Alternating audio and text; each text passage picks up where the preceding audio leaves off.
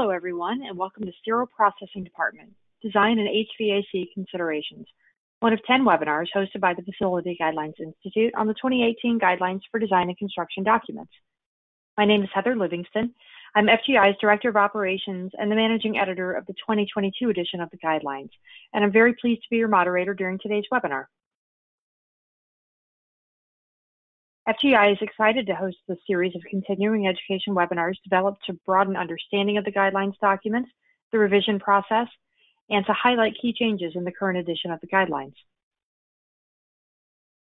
To obtain AIA credit, you'll need to coordinate with the person who registered your organization on MAVCAD.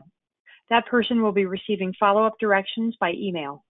Each attendee seeking AIA learning units must complete a 10-question quiz on the content of this webinar in order to receive AIA Continuing Education credit.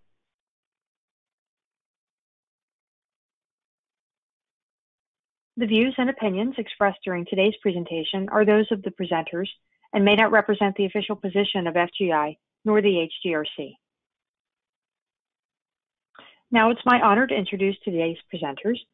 Byron Burlingame has been employed for the past 14 years as a perioperative specialist at the Association of Perioperative Registered Nurses, AORN. He serves as the lead author for various guidelines, including the AORN Guideline for Design and Maintenance of the Surgical Suite.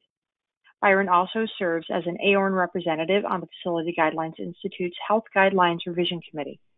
He's authored several columns and articles published in AORN Journal and other professional publications. Prior to coming to AORN, Byron worked as a circulating RN and in management in large and rural hospitals. Paula Wright is a registered nurse with more than 40 years of experience in hospital nursing and 22 years in infection prevention and control. In addition to her role as project manager in the Infection Control Department at Massachusetts General Hospital, Paula is the primary member of the infection control team responsible for participating in pre-construction risk assessment activities for new construction, as well as reviewing and approving all infection control risk mitigation assessment plans for construction and renovation projects. Paula has been a member of FGI's Health Guidelines Revision Committee since 2010. Welcome, Paula and Byron, and thank you so much for being with us today. Thank you for that introduction, Heather. In this first section, Getting Started, we will review the process that is used when planning for and designing spaces in healthcare facilities, and specifically when designing a sterile processing area. This slide asks the question, what is an Infection Control Risk Assessment, or ICRA? Per the 2018 FGI guidelines, the Infection Control Risk Assessment is a documented process to proactively identify and plan safe design elements, including consideration of long-range infection prevention. The guidelines further note that for a hospital project to support safe design, HVAC and plumbing systems, and surface and furnishing material selections, an infection control risk assessment shall be part of an integrated facility planning, design, construction, and commissioning activities, and shall be incorporated into the safety risk assessment. But what does this mean in a practical sense? First, it is important to understand there are two components of the ICRA process. The ICRA process most are familiar with is the process for determining the risk mitigation measures to be implemented during the active phase of a project. These risk mitigation measures are intended to protect active patient care spaces from dust and to protect HVAC and water systems. This is a critical part of the ICRA process, however, it is not the focus of today's webinar.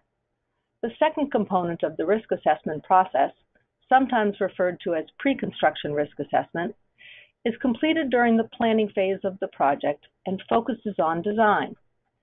In this process, a multidisciplinary team, including users, infection control, and facilities engineering, among others, is assembled to determine the function of the space to be built. For a sterile processing department, this would include understanding the scope of the reprocessing functions that will be included in the new space, and discussion of all the physical elements necessary to design a safe space from both an infection control and a staff safety perspective.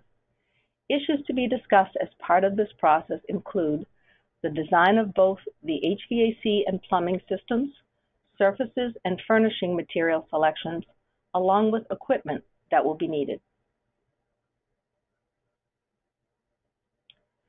As noted on the prior slide, in order to design a sterile processing area, one needs to understand the functions that will occur there. The first question to ask is, are you designing a full-service sterile processing department for a hospital or a satellite sterile processing area within the operating room semi-restricted area? Other possibilities include a sterilization area for an outpatient dental practice or small clinic that performs minor procedures and only processes single instruments or small kits. Determining the scope of the work is critical to planning and establishing requirements. There are many questions to be asked, such as those on the screen, like, what is the specific functionality of the space and the volume?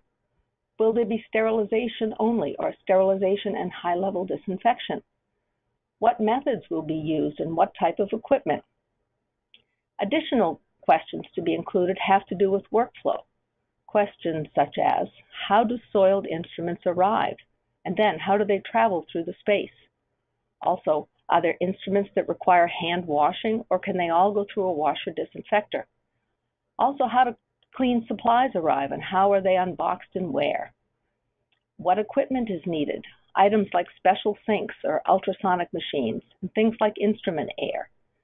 Answering these questions in advance allows the designer to research the specific needs for the type of reprocessing that is planned and allows for better programming of the space.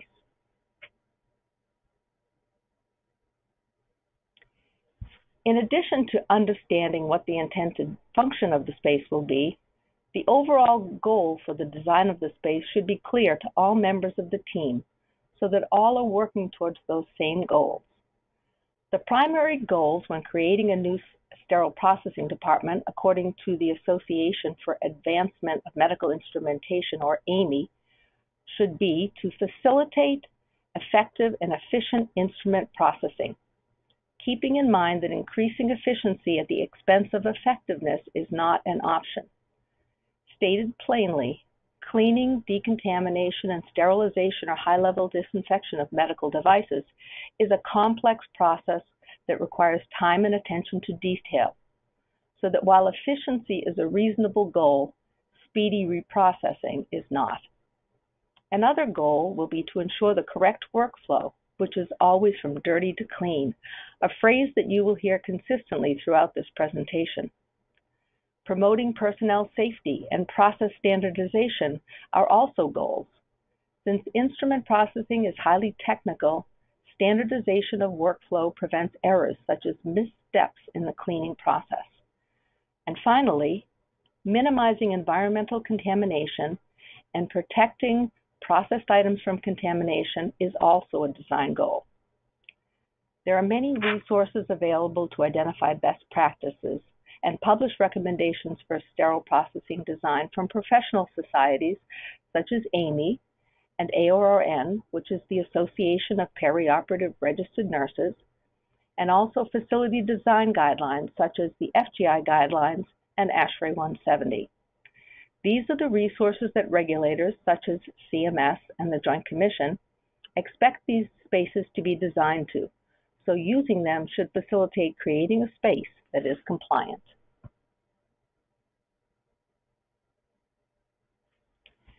Design needs also vary by reprocessing location. Thus, it's important to understand the needs of these different spaces. Detailed on the slide are 4 different reprocessing location types, each with its own unique requirements. These include the sterile processing department, or the main sterile processing department in a hospital, which usually supports instrument and device sterilization and high-level disinfection from multiple operating rooms and procedure rooms. It usually includes a dedicated area for storage of a large amount of sterilized goods. Thus, the sterile storage room in a sterile processing department has specific requirements for environmental controls, including specific HVAC parameters for pressurization, temperature, and relative humidity. And these are detailed in the HVAC standard ASHRAE 170, which can be found within the FGI guidelines. Another type of location is a satellite sterile processing department. This location, often within the surgical suite, also reprocesses critical equipment and thus must be functionally equivalent to the SPD in terms of ensuring consistent dirty to clean workflow. Office-based reprocessing and ambulatory care is a third type of location where sterilization is performed and is generally on a much smaller scale. Thus, requirements for this type of area are less stringent. Endoscopy and bronchoscopy processing areas, along with areas for processing endocavitary ultrasound probes, are the fourth type of processing location. These devices undergo high-level disinfection, which presents design challenges that are unique to the chemicals and equipment used for these procedures.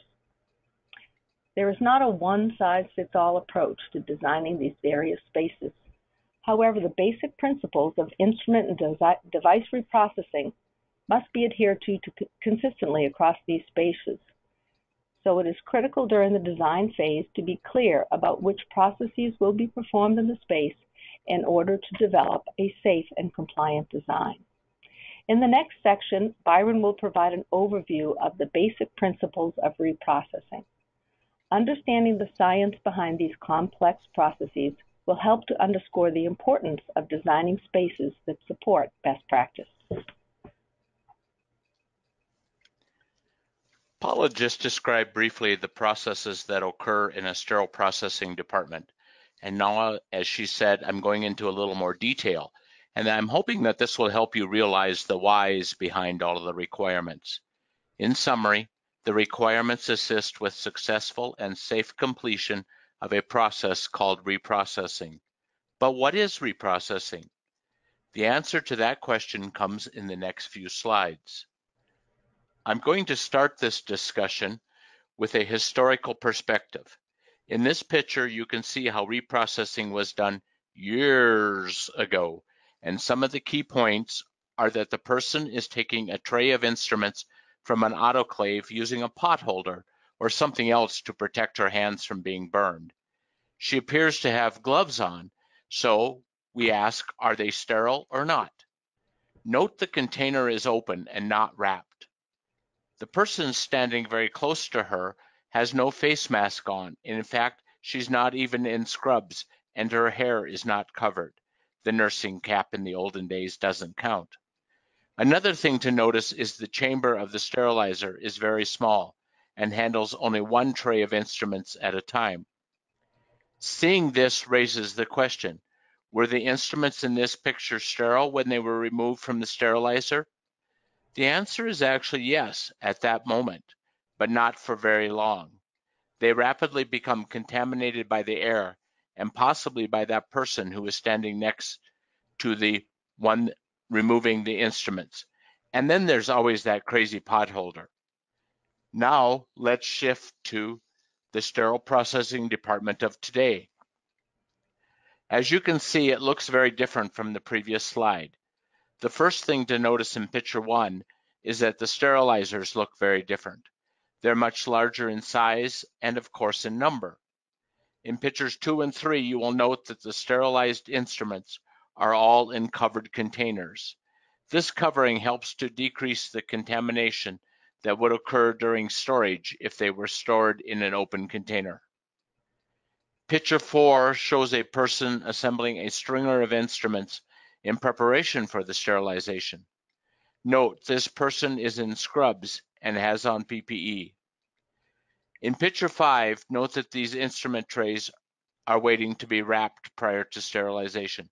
Note the number of trays that are waiting and the space that is required for the cart they are sitting on.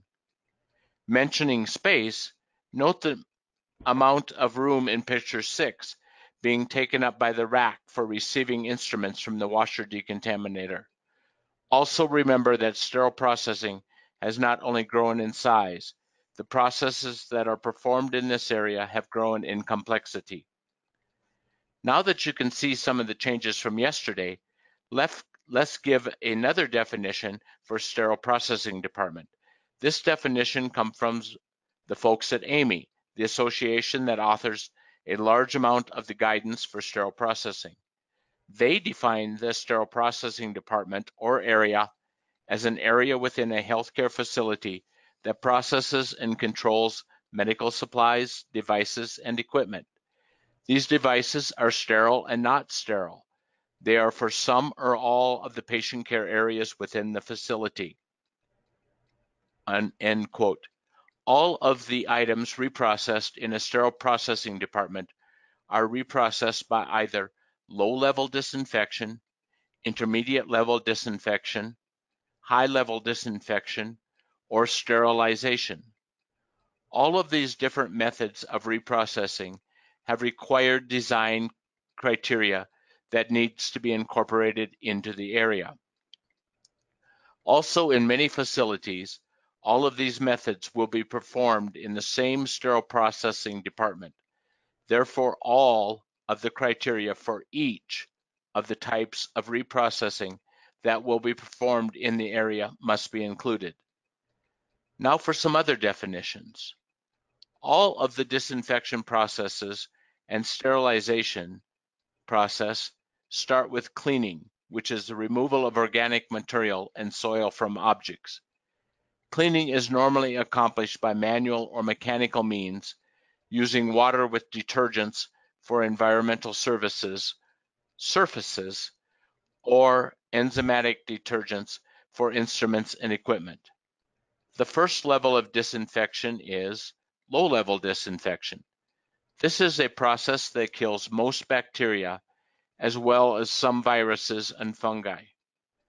Low-level disinfection will not kill tuberculous bacilli or bacterial spores.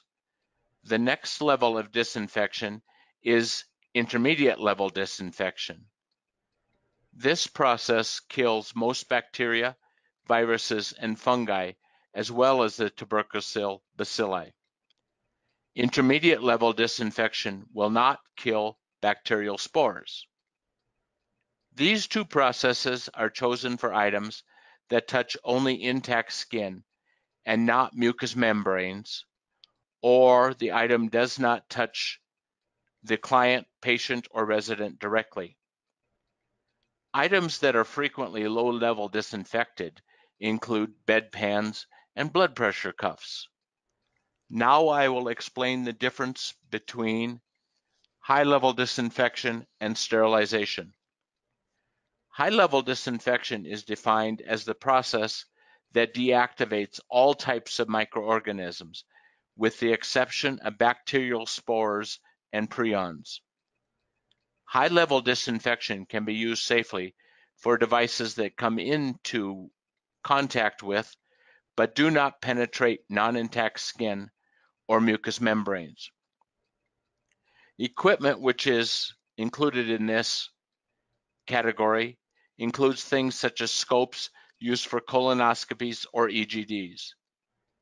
Sterilization, on the other hand, is defined as a process by which all microbial life, including pathogenic and non-pathogenic organisms and the spores, are killed. Sterilization is the process of choice for items that enter either sterile tissue or the vascular system. This includes the vast majority of the instruments used in surgery. Sterilization is accomplished by various methods, including steam, hydrogen peroxide, ozone liquid chemical, ethylene oxide, and dry heat. All of these methods have separate design requirements. When designing a facility, the requirements for one or all of the methods must be incorporated into the design if they are using this method of sterilization. The reprocessing starts with cleaning, and the cleaning process actually starts in the OR, or at the point of use, in the form of pre-cleaning, which is basically wiping the gross debris off the instrument, or maybe just putting the instruments in a basin of water, or applying an enzymatic foam to keep the instruments moist. Then the instrument is brought to the decontamination room, where it is washed, rinsed, and depending upon what type of instrument it is and the process it is going through, it may be rinsed again. The instrument can now be handled with bare hands and is now ready to be passed through to the clean workroom where it is prepared for packaging. Then after packaging, it is taken to the sterilizer and sterilized.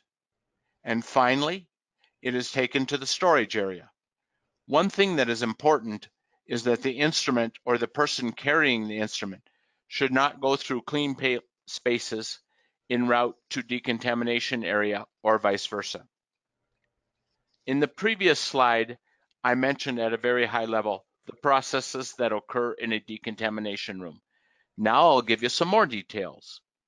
The first picture is the person performing decontamination. And as you can see, the person is wearing PPE as required for their own safety.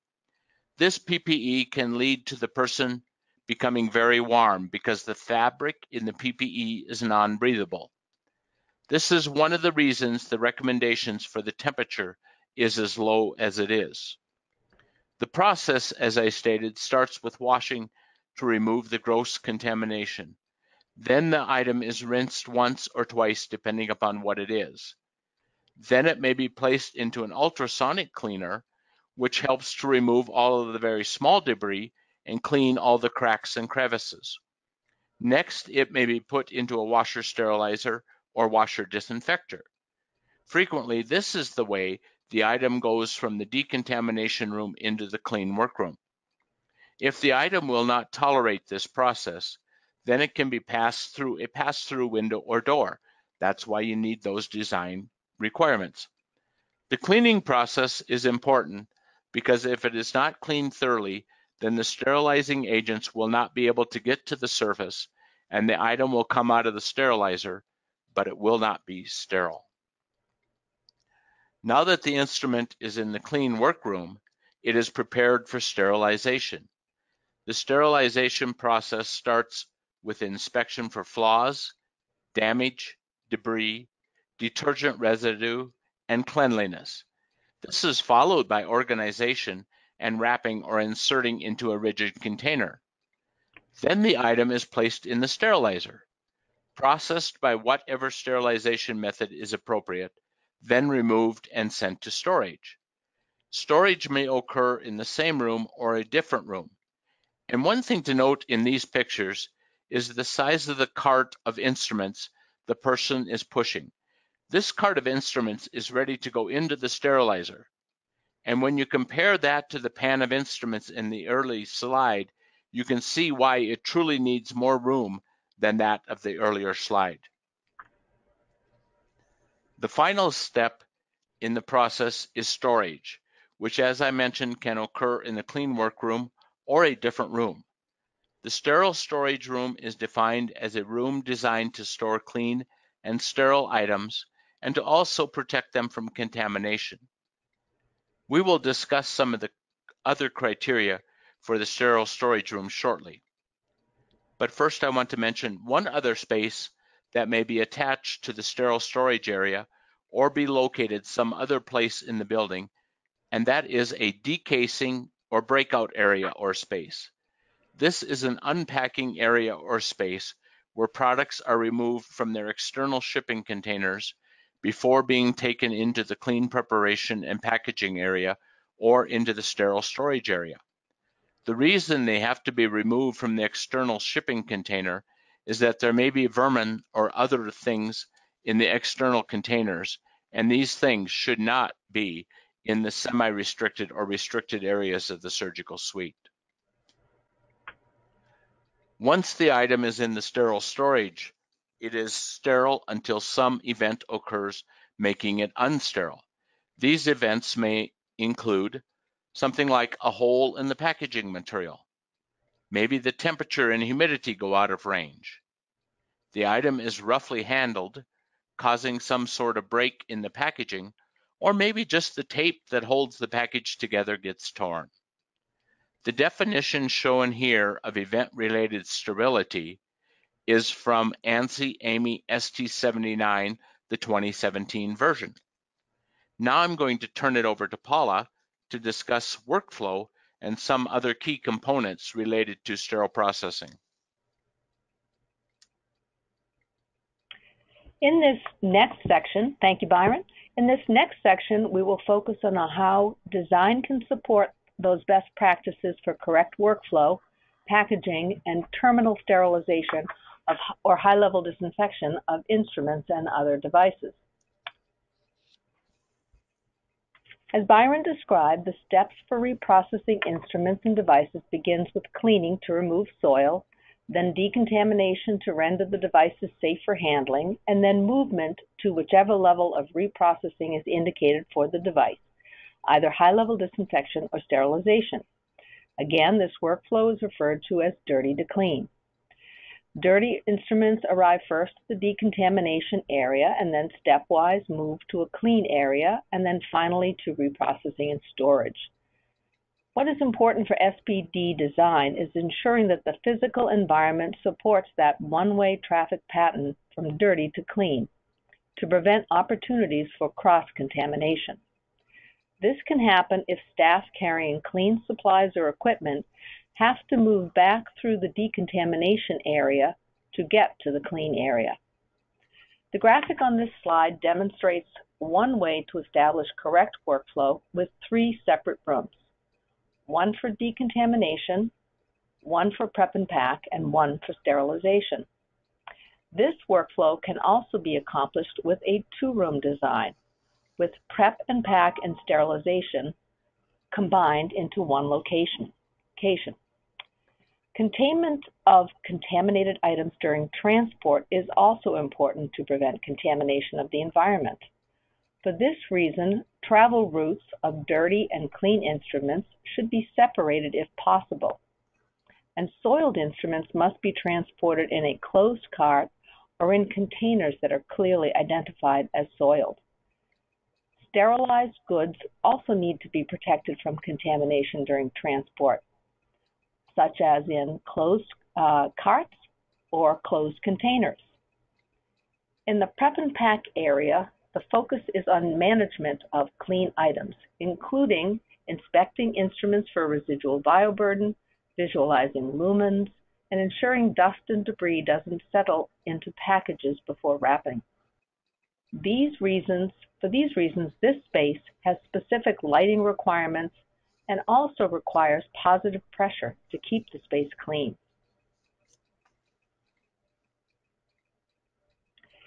As noted previously, endoscope reprocessing is another function that may take place in the sterile processing department. Endoscopes are reprocessed by high-level disinfection. If endoscope reprocessing is to be included in the overall plan for the sterile processing department, it may be performed in either a dedicated area within the SPD or incorporated into the general SPD workflow, as long as the workflow maintains that dirty to clean process, and the surfaces and equipment specific to scope cleaning are provided. Scope reprocessing may also be performed in a dedicated space within the endoscopy procedural area. Design needs for endoscope reprocessing that are critical to infection control include adequate space to perform the 8 processing steps in the correct order as listed on the slide. These include pre-cleaning, which may occur in the procedure room as part of the initial handling of the instruments, then leak testing, followed by manual cleaning, then flushing, rinsing, and drying. Then it proceeds to high-level disinfection, usually an automatic endoscope reprocessor, then drying again with forced air, and then finally placement in an appropriate storage cabinet. It's important that the surfaces in these spaces need to be smooth, durable, cleanable, and tolerate hospital-grade disinfectants.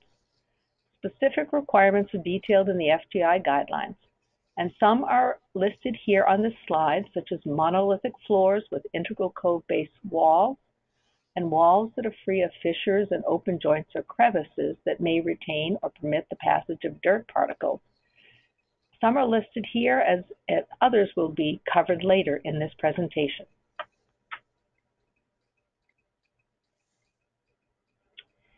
Endocavitary ultrasound probes are another type of device that require high-level disinfection. Reprocessing of these devices is less complicated than endoscope reprocessing. They do not have lumens or moving components, and they are used with a cover, so are usually minimally contaminated.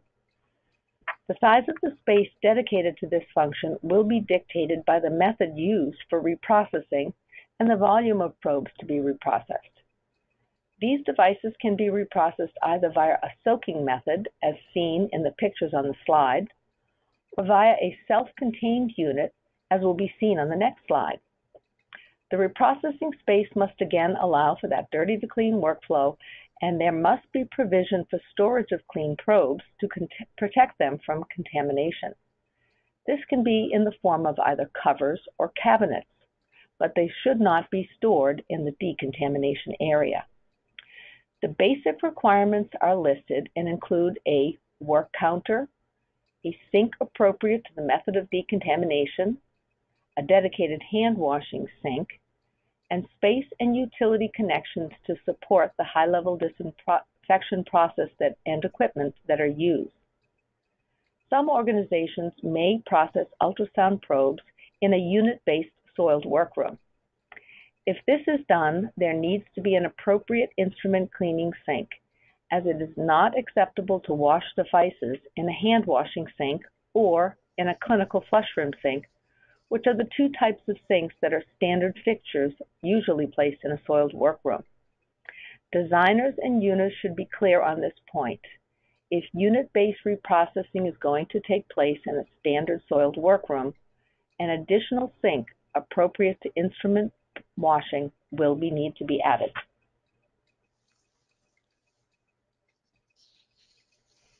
On this slide, there is a picture of the self-contained unit that I referred to on the prior slide. This device allows for point-of-use processing of endocavitary probes. Probes are covered when in use, and thus after cover removal, there is generally minimal contamination, so it is acceptable to use a disinfecting wipe to clean the probe. Then the clean probe is placed into this unit, which completes a self-contained high-level disinfection cycle. This device does not require plumbing or special ventilation and has been approved solely for the disinfection of endocavitary ultrasound probes. These units, because they are self-contained, can be placed either in an ultrasound processing room or directly in an exam room where procedures are performed. When these units are placed in exam rooms, staff will still need access to a soiled workroom with an instrument sink in the event that a probe inadvertently becomes grossly contaminated and will require manual washing prior to placement in the disinfecting unit. Probes or any contaminated device should never be cleaned in an exam room or procedure room sink. That sink is dedicated to hand washing, and that space needs to be maintained clean and patient care ready. A final thought about planning for a new SPD. The FGI guidelines provide minimum design requirements for safe reprocessing, focusing on supporting a dirty to clean workflow through design of the physical environment. However, more specific requirements will be dictated by the program, what is being processed, and by what method and the equipment that will be used. Equipment purchase will dictate things like mechanical, electrical, and plumbing requirements, and of course, power and data needs. Now Byron will speak to sterile processing design with a focus on staff and patient safety. We here at AORN do a lot of research, and one of the key things that the literature tells us is that you cannot have patient safety without staff safety. So when designing a building, it needs to truly reflect both staff and patient safety. As I mentioned earlier, personnel protective equipment, aka PPE, is worn in the decontamination room or area, and it includes all of the items listed here. One thing that is not considered PPE, interestingly enough, is the scrubs the person wears. The reason for this is the scrubs really do not protect you from blood or body fluids that you may encounter in a decontamination room. One of the design criteria that needs to be considered here is the temperature and relative humidity. The temperature and relative humidity of the decontamination room of the sterile processing department is controlled to minimize potential growth of bacteria, fungi, and molds, and to provide a comfortable working environment for the person who is in the PPE. Protective attire worn in the decontamination area may be uncomfortable because it doesn't allow the body to disperse heat that is generated while working.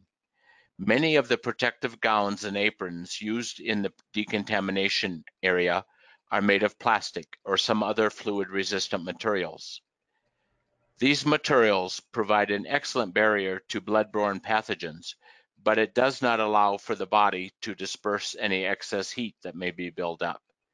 This heat may cause the employee to sweat, which creates a very uncomfortable condition, and the person really should be able to feel comfortable while working.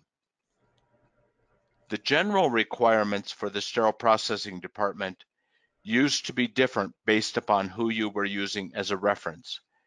I have good news though. The temperature, relative humidity, and the other HVAC parameters are now aligned across all the different organizations that publish guidelines on this. The AORN, AAMI, ASHRAE, and FGI are just some of the guideline publishers. The HVAC design parameters established by ASHRAE and published by others for the sterile processing department are broken out into the three areas of the department as shown in this table.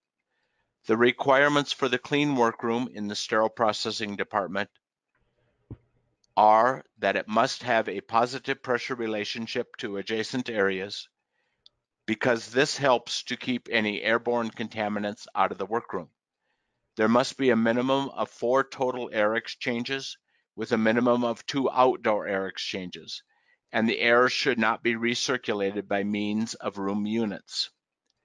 The maximum relative humidity in this area is 60%, and the design temperature is 68 to 73 degrees Fahrenheit or 20 to 23 degrees centigrade. There are no recommendations regarding the air being exhausted directly to the outdoors. Remember, this is for the clean side. And now in contrast, the requirements for the dirty or decontamination side are there must be a negative pressure relationship to adjacent areas. There has to be 6 minimum total air exchanges per hour and a minimum of 2 outdoor air exchanges. All room air may be exhausted directly to the outdoors, and no air may be recirculated by means of room units. These settings may help keep any airborne contaminants that may be present on the items being decontaminated from being sent to other areas of the facility. The temperature range is broader in the decontamination area than the clean workroom because of the personnel component I mentioned earlier. This range is 60 to 73 degrees Fahrenheit, or 16 to 23 degrees centigrade. And also, there are no recommendations for the relative humidity. If there is a separate sterile storage area, the ASHRAE requirements are a positive pressure relationship to adjacent areas, 4 minimum total air exchanges with 2 minimum outdoor air exchanges. The humidity maximum is 60% with a maximum temperature of 75 degrees. Note, no range here, just a max. There are no recommendations for exhausting the air directly to the outdoors or air recirculation by means of room units. These are the design criteria and are not really intended to be operational, but frequently they are adopted to be the operational settings. This topic is very concerning for many people, and they get really worried if any of these settings go out of range, even to the slightest degree. Well, what happens if the HVAC settings vary beyond the established range? Well, it's pretty simple. The facility will have to complete an assessment to determine what to do next. The results of this assessment may include anything from doing nothing to closing down the entire operation. The new ASHRAE 170 2017 edition HVAC requirements for endoscopy suites, shown here, have also been standardized across the multiple organizations that publish this information. One thing I did forget when we were talking about commonality between all the different organizations is that the function of the space or the names of the space have also been standardized between all of the different naming organizations. The subject of monitoring HVAC systems is very broad, and when mentioned, people's mind frequently go to one or more questions, such as, how is it to be done? Who is responsible for doing it? And when is it to be done? There is a requirement that the HVAC settings be monitored in the sterile processing department, and it comes from the good old folks at CMS, aka Medicare. Many people think that it is the Joint Commission or other accrediting agents that write this rule, but it is not. All of the agencies, such as the Joint Commission do in reality, is to enforce the CMS rules. It is interesting in that the rule only says that it must be done. It does not say how or when or who needs to do it. The answer to the who, how, and when questions is a facility decision, and the key is that it is done. And if the system is not functioning properly, then the owner needs to document the action that is taken to resolve the situation.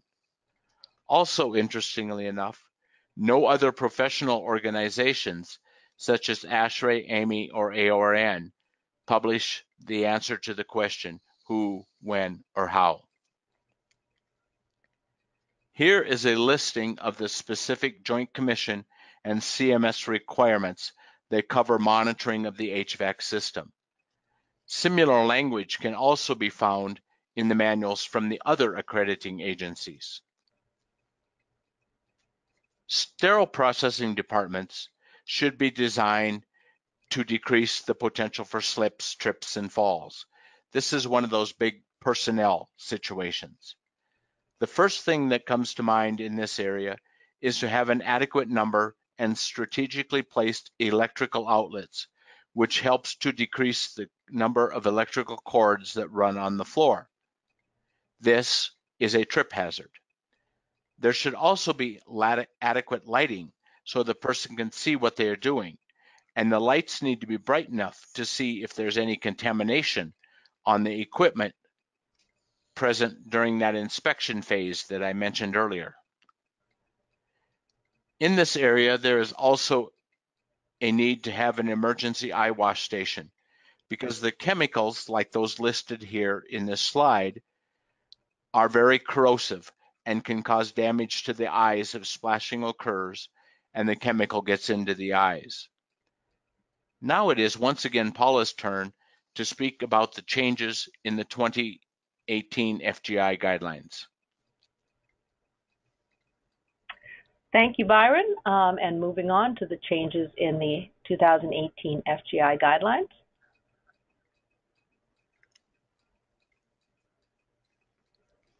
In order to understand the changes in the 2018 guidelines, it helps to provide a little background on the history of sterile processing within the OR suite itself. In the 2010 and earlier versions of the FGI guidelines, there was a requirement for one substerile room between every 2 ORs for flash sterilization of instruments that may have been either in short supply or that may have been contaminated by being dropped on the floor. Ultimately, this practice was determined to not be safe. As Byron noted, when you bring instruments out of an autoclave and open pans that are wet, they become contaminated fairly quickly.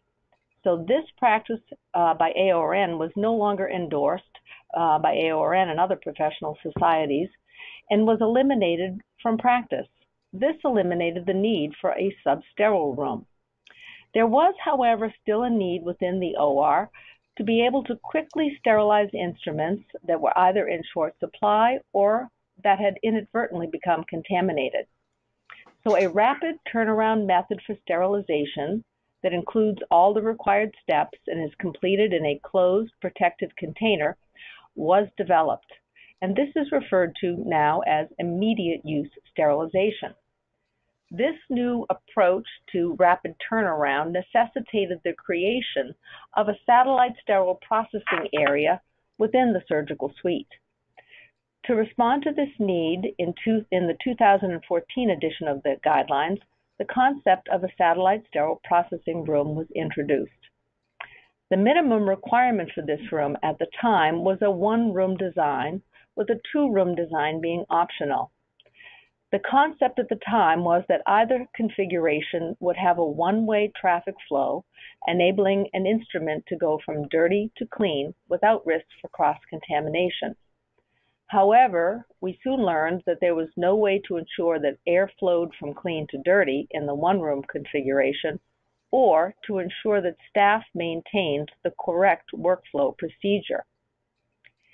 As a result, for the 2018 edition, the infection preventionists on the Healthcare Guidelines Revision Committee and other subject matter experts took a second look at this change with an eye to supporting the development of sterile processing facilities that encourage clinical personnel to comply with professional practice guidelines for cleaning, decontaminating, and sterilizing surgical instruments. Considering the importance of maintaining that dirty to clean workflow in sterile processing areas, it was determined that the minimum requirement for these spaces is 2 rooms, consisting of first a decontamination room and a clean workroom, thus establishing a requirement for a minimum of 2 rooms for a satellite sterile processing area, or for any sterile processing area for that matter. And this is what is now required in the 2018 guidelines, as it allows for that one-way traffic flow to prevent dirty instruments from passing clean instruments. This graphic visually depicts the expectations of a satellite sterile processing area in the surgical suite. In essence, it must be functionally equivalent to the main SPD, with separate decontamination and clean rooms that are physically separated by a wall that contains either a door or a pass-through that can be secured. Another option is, as Byron had demonstrated on earlier slides, built-in washer disinfector with a pass-through option.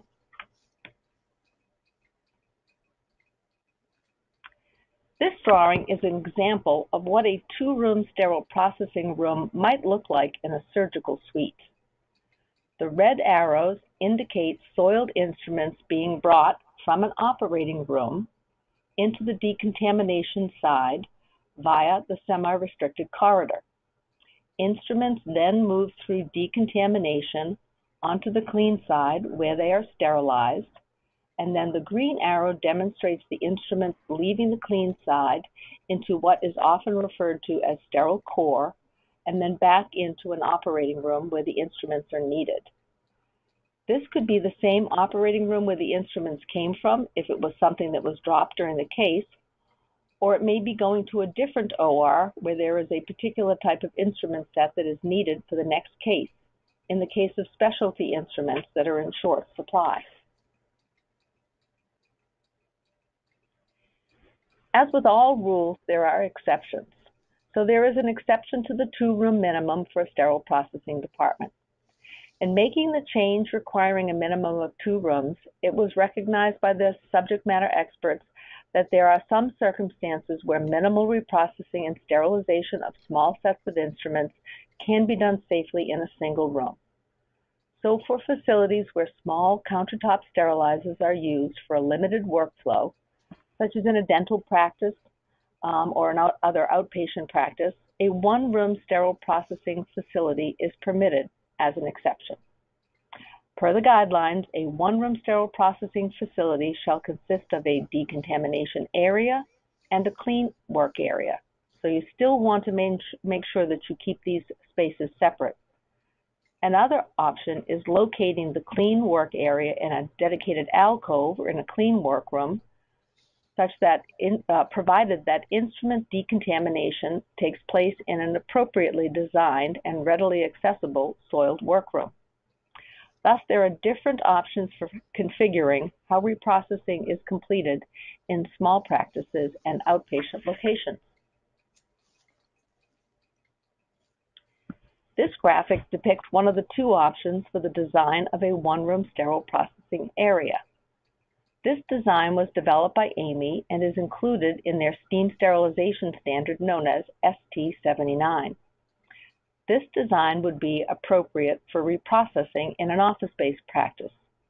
The red to blue to green arrows represents the changes in the status of the instruments from soiled to decontaminated to sterile as they move through the process.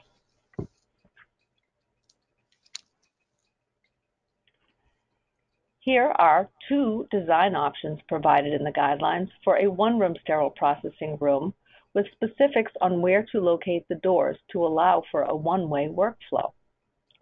The first option allows for one door located approximately equidistant from the clean and decontamination sides. Always this has to be in the conditions that it allows for one-way traffic. This scenario, however, will require clear procedures for how staff will behave in the space and close supervision to ensure that staff follow the correct workflow. The second option provides for two doors at or near the ends of both the clean and decontamination areas, again allowing for a soiled entrance and a clean exit, maintaining that dirty to clean workflow. In both options, a 4-foot separation must be maintained from the dirty sink to the clean surfaces where clean instruments are prepared. And this is to prevent splash contamination from the dirty sink onto the clean work area. This slide provides details on the minimum physical requirements for a two-room sterile processing department. For the decontamination room, note the sink requirements, which include a separate hand-washing sink, a 3-basin sink for instrument cleaning and flushing, and a flush rim sink or other provisions for waste disposal. This may seem excessive in terms of having this many sinks in a location. However, keeping hand washing, instrument cleaning, and waste disposal as separate functions is critical to preventing cross-contamination during that instrument cleaning process. On the clean workroom list, note that the instrument air is necessary to dry instrument lumens. This can either be piped in or provided by portable tanks.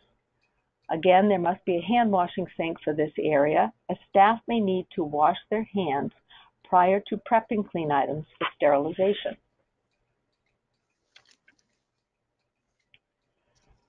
On this slide, the details of the physical requirements for a one-room sterile processing department are listed. It includes many of the same requirements as a two-room SPD, with the exception of the allowance for a 2-basin sink. The 2-basin sink is the minimum in this location due to the less complex instruments and sets that would be expected to be reprocessed in this type of practice area. Again, it is important to notice the distance between the instrument sink and the clean prep and pack area. Specifically, the instrument washing sink must be separated from the clean work area by a 4-foot distance from the edge of the sink or a 4-foot separating wall or screen above the sink rim, because we know from experience that water splashes and can travel, and we want to maintain those clean prep and pack areas clean and uncontaminated. In addition to the actual reprocessing spaces, there are other areas that are necessary to support the work of processing instruments and other medical devices. As Byron mentioned earlier, items need to be uncased, and we don't want cardboard shipping containers in our clean areas. So these elements are required for both a one-room and two-room sterile processing. There must be adequate storage space for additional equipment and the considerable amounts of supplies that are associated with reprocessing. These support spaces are often overlooked when planning sterile processing, and the result can be that inappropriate storage of equipment and supplies in boxes stacked on pallets or even on the floor in hallways or even in offices. So these are very important needs to consider. Another important consideration is whether there is a vendor program, and if so, there needs to be space designated for drop-off and pickup of loaner instruments. This space should be separated from the sterile processing area.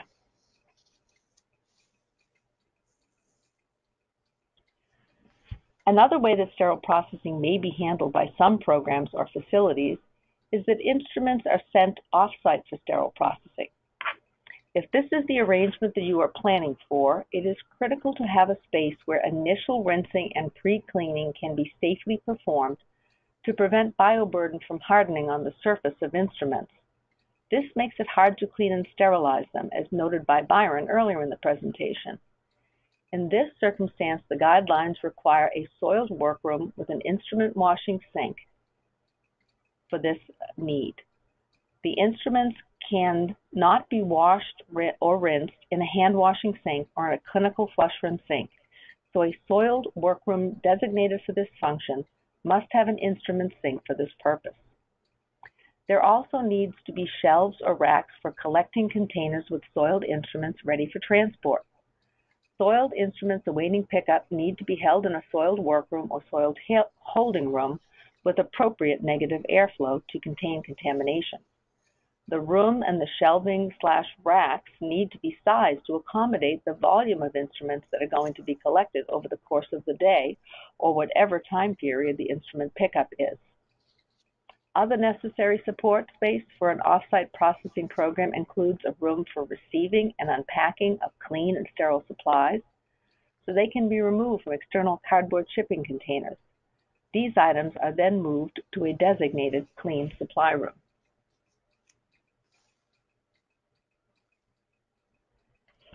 Now, moving on to endoscope processing room changes. So general changes to endoscope processing room in 2018 are highlighted on the slide in red. These changes are consistent with the changes made to SPD requirements in that they reinforce the need for the workflow to go from dirty to clean. The guidelines acknowledge that endoscope reprocessing may occur in the same location as sterilization, and that if this is the case, then the requirements for sterile processing must be met. Also new in 2018, the guidelines require that the endoscope processing room meets the requirements of a semi-restricted area. The updated language also specifies how the reprocessing space may be accessed from the procedure room, and also how the procedure room may be accessed directly from the clean workroom. This should not be interpreted to mean that traffic can flow back from the decontamination side into the procedure side. This allows for the soil scopes to exit into the reprocessing room, then travel over to the clean side, and then come back clean through into the procedure room through a clean door. Also, there is a minimum clearance between soiled and clean areas in this location, which was left unchanged from the 2014 guidelines and is listed as 3 feet. Now, you may note that there's a difference between sterile processing separation between sinks in the clean area is 4 feet. I think that, in fact, this is left over from the 2014 guideline, and while there's no specific scientific literature on how far splash goes, 3 to 4 feet is generally what is referred to, and for endoscope reprocessing area, 3 feet is what is currently in the guidelines. And in this final slide, lists the updated requirements in red for the decontamination and clean areas of an endoscope processing room. It should be noted that there is not a mandate for a 2-room design for an endoscope processing room. As long as the clean and soiled areas are functionally separate and the clean areas are separated from sinks by at least 3 feet, then 1 room is acceptable, though most would consider 2 rooms a best practice. In addition, scope storage cabinets must be located on the clean side, and staff cannot cross through the decontamination area to access clean scopes. Another change in 2018 is that updated guidance on required sinks has been provided, with a 2-basin sink as a minimum requirement. An exception to this would be if there was a valid alternate method used for both scope leak testing and pre-cleaning. In that case, a single basin sink would be acceptable. A hand washing station was also added as a requirement for the clean area. Again, the goal is to prevent staff travel backwards from the clean to dirty area to access a hand washing sink.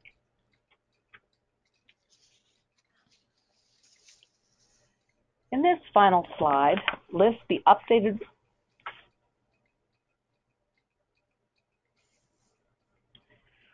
In summary, design of sterile processing and endoscope processing facilities is complex and can vary depending on the size and scope of the program. These spaces are designed to support best practices for device reprocessing, including the design of the physical space to encourage correct workflow, and HVAC design to both contain contaminants in soiled spaces and protect clean and sterile supplies in clean spaces.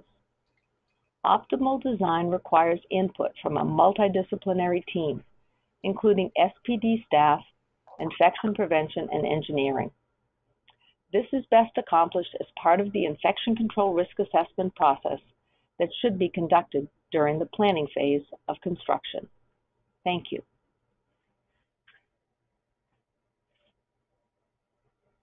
Byron and Paula, thank you so much for that informative presentation on sterile processing department design requirements. Now, I have a few follow-up questions for you. First question, is there a preferred design for a one-room sterile processing department in terms of having one door or two? Well, I don't think that there is a preferred design.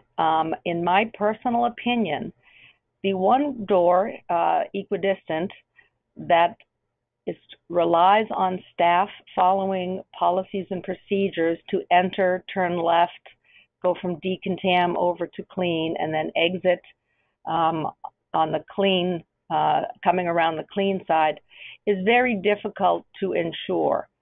And the two-door option, which allows for someone to enter with soiled equipment, proceed to clean, and exit through another door, is one that operationally is probably easier to assure that staff will follow procedure. Byron, do you have anything to add to that? I think you summed that up very well, Paula. Thank you. You're welcome. Next question, it was mentioned that ultrasound probes can be reprocessed in an exam room. Does that mean that they can be reprocessed by the soaking method in an exam room? So I think that's a very important distinction to make.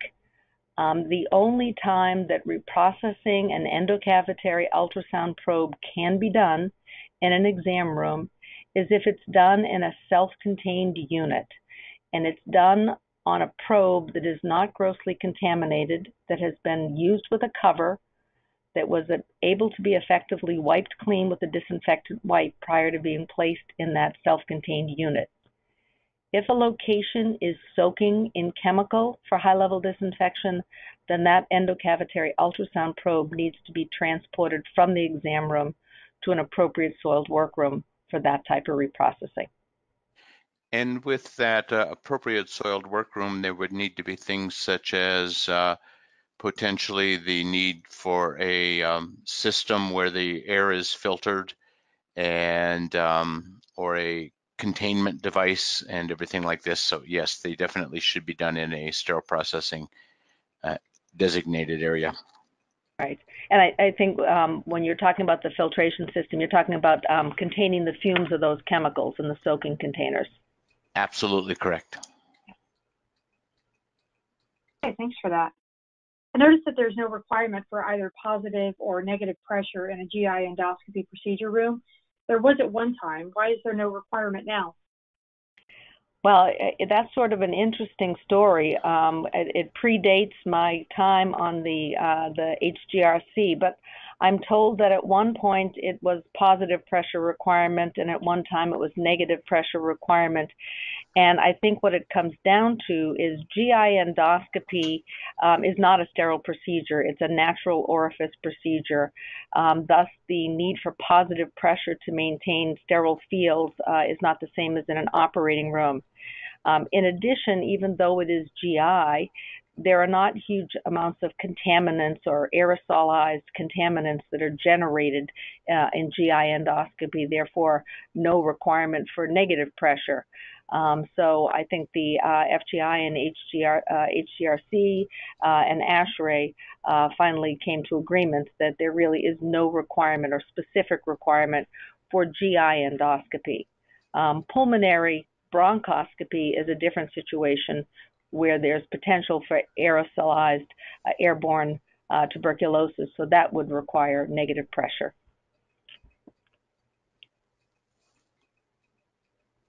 Is something sterile if it's been high-level disinfected? Actually, no, it is not sterile. And I know there's a lot of confusion out there regarding the separation of these two.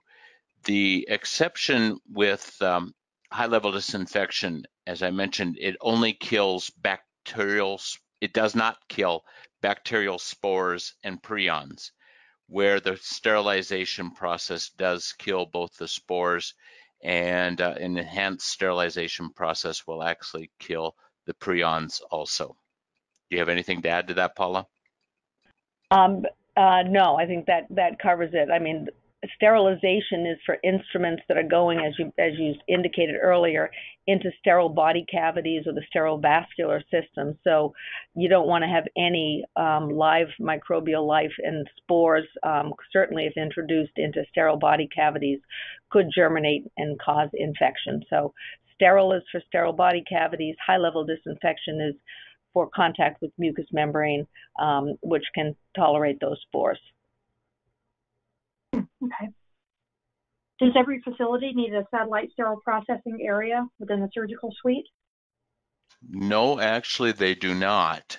If the immediate use sterilization process can be accomplished in the sterile processing department, they definitely do not need a satellite area within the surgical suite.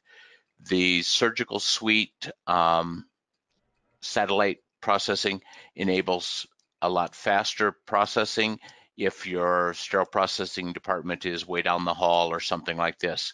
I did consult one time with a 13-bed or 13 OR area, and they had none because their sterile processing department was immediately below, and they had a very good and very fast system to get the instrument down there, get it processed, and get it back. And with the use of covered containers, there truly did not need to be a satellite sterile processing area within the OR. Okay, I think we've got time for one last question. The presentation showed an example of a 3-room sterile processing department. Is that considered to be a best practice? I think that was just one example. I think that it's a good practice, but I think that you can also accomplish and achieve best practice with a 2-room. So I don't want that to be taken as a requirement. I think that is an option. And again, it really depends on the volume of instruments, the types of instruments, and the processes that are going to occur. 3 rooms may be much more efficient, but was not meant to be communicated as a best practice. That's all the time we have today for Q&A. Please remember to see the person who registered your site at the close of this session for information on receiving learning units or certificate. You must be registered through MADCAD to take the survey and obtain credit. Here's a look at the complete webinar series that FGI is offering on the 2018 Guidelines for Design and Construction documents. We hope you'll be able to join us for each presentation. Keep current with what's happening at FGI, including updates on adoption, errata, and the 2022 revision cycle by signing up for our quarterly newsletter, the FGI Bulletin, or following us on LinkedIn. Thank you so much for joining us, and thanks to our presenters, Byron Burlingame and Paula Wright. Have a great day, everyone.